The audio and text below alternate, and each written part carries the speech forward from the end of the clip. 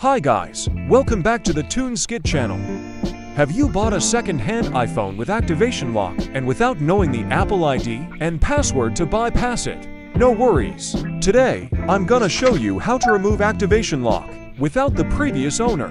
Here we go.